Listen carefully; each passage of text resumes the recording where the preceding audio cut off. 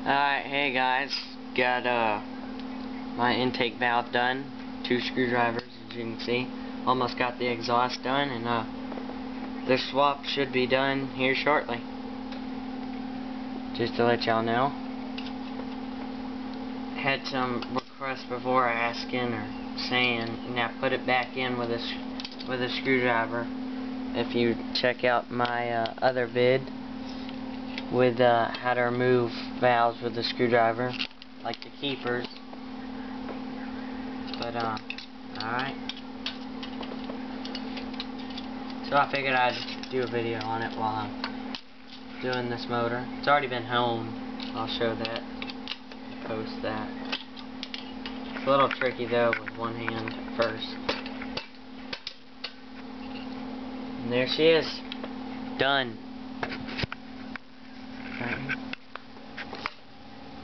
Gotta correct that spring, but other than that, guys, she's done. Do what I did before. See, that's what happens when as soon as that spring, I gotta pry up on that with a screwdriver again, get her straight, like the intake right there, and bada bing, bada boom, presto. That's done.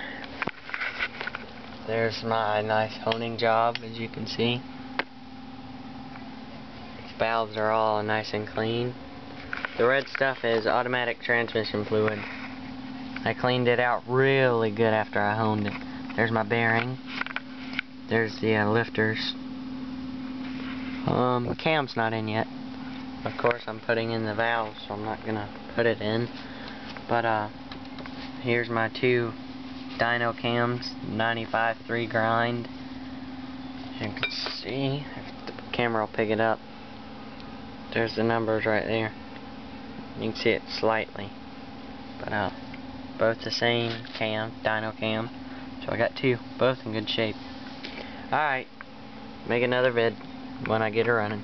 Alright, peace.